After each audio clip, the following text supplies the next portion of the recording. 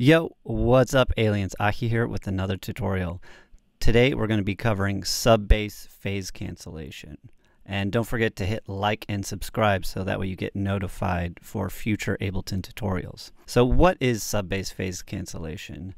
It's essentially sub bass that cancels itself out. Simple as that. But how does it actually go about that process? I think we really have to understand how speakers work. I think this is really important as an electronic music producer.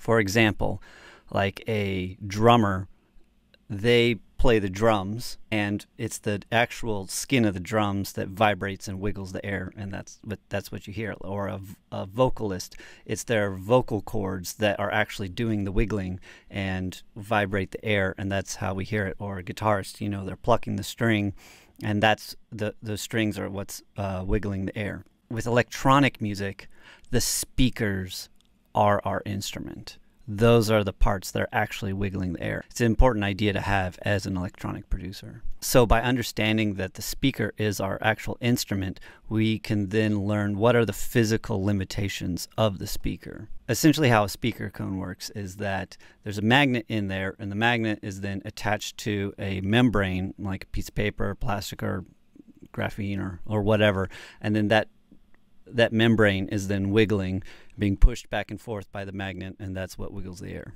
Let me show y'all an example. So here is a sine wave. I'll play it. That's what it looks like here. I'll play some other octaves.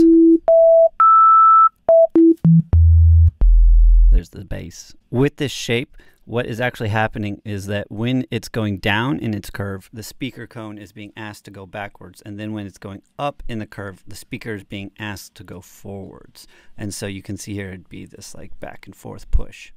The speakers, they have their physical limitations. And one of those limitations is that it can't be in two places at one time.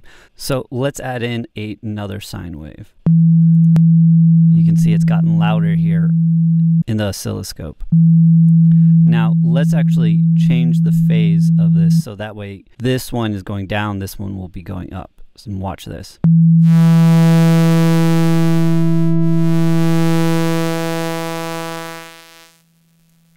Look at that. We're playing it. It's completely disappeared because the speaker cone is essentially, you're asking it to be in two different places at the same time. You're asking it to go forward and backwards at the same time, and so it physically can't do that, so it's going to do the mathematical difference and it's going to go in between, and thusly why we don't hear anything.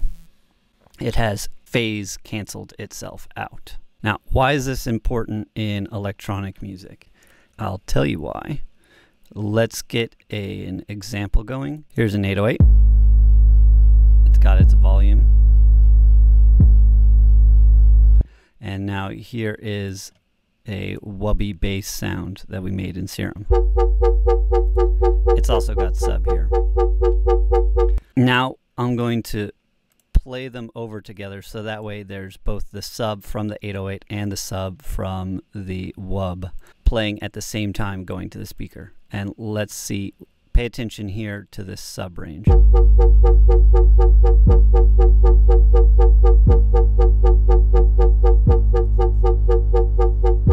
Can you see how it's changing? Look at that.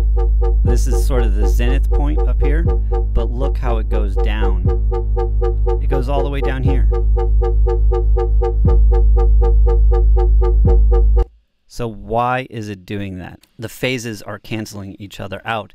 So like maybe they're not all the way opposite. Like maybe you're not asking the speaker to be all the way back and all the way forward at the same time, so they go in the middle. Maybe this one, the 808's asking it to go out here, and the wub sub bass is asking it to go a little bit backwards. So that way this volume's going to be going from here down to here. And that's why we're seeing that difference in volume there. Now, how to fix this is pretty easy. Literally just cut it out with an EQ. I've cut out everything below 100 Hertz, and let's look at that again. We can see here that it's a stable volume. It's not changing. And that's how you'd fix it. this is why it's important to cut out the low end of a lot of your bass sounds. Like even like a hi-hat could have some bass sound in it if it's like recorded in like a natural room. And so you'd want to make sure you want to cut out those things. But I will say you don't want to always cut out the low end out of everything all the time, because sometimes there's some unique character down in that range, and that will be up to your aesthetic choice. But you want it to be on purpose and not on accident. Now, I will say there are some instances in which you can use phase cancellation as a sound design technique. So check this out.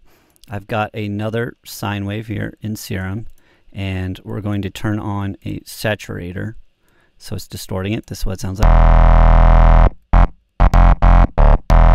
Now what I'm going to do is I'm going to play both.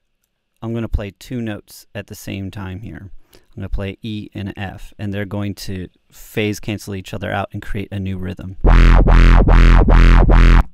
Pretty crazy, right? Now here it is with an E and a G. Let's go down to a F sharp.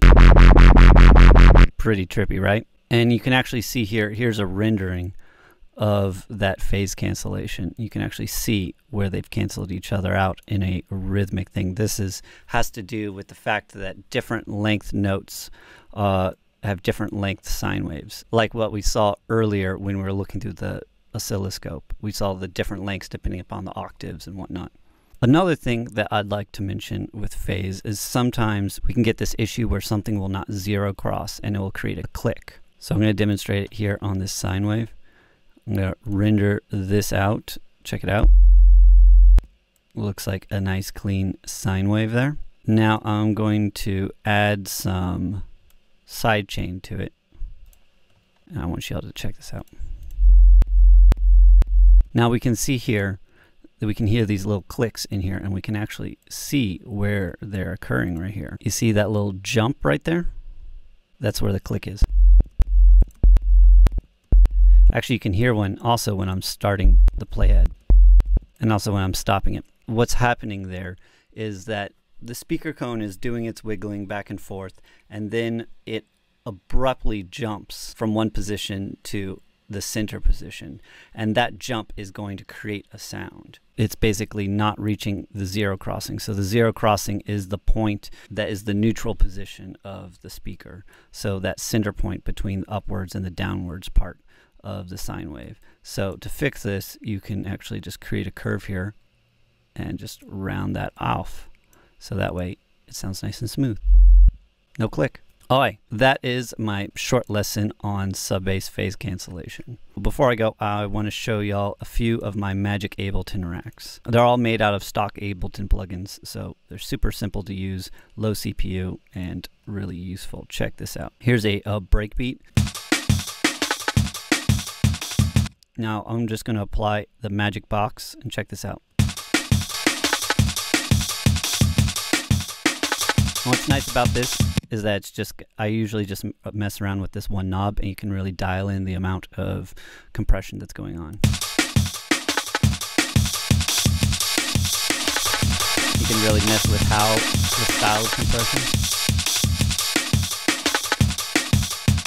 I usually like to keep it on a lower number there. I feel like it's very clean that way. This is probably my most used Ableton rack. So also here is the Magic Drum Shaper, which this is pretty cool. You can actually make breaks a little bit more gated. So check this out.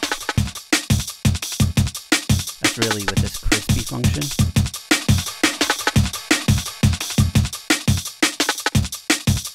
It's almost acting like a transient designer in a way. Pretty cool. So here is a yo. Yo! And here's AHEE's rap vocalizer. Yo! Pretty cool.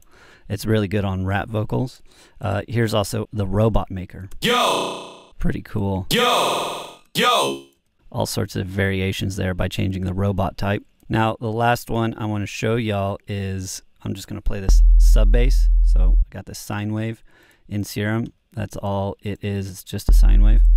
And now I'm going to throw on AHEE's bird sign distortion. Sick. Now, the dirty sine rack. Awesome. And then here's this instant lead maker. So I'm going to play a little bit higher sine tone and turn this on.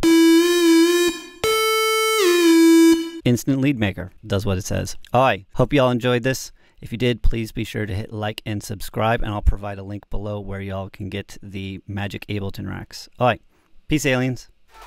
Those are aliens! Sorry, I'm trying to record it.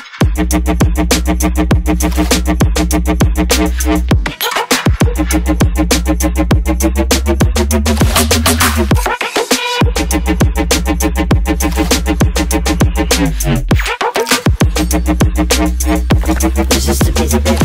I swear.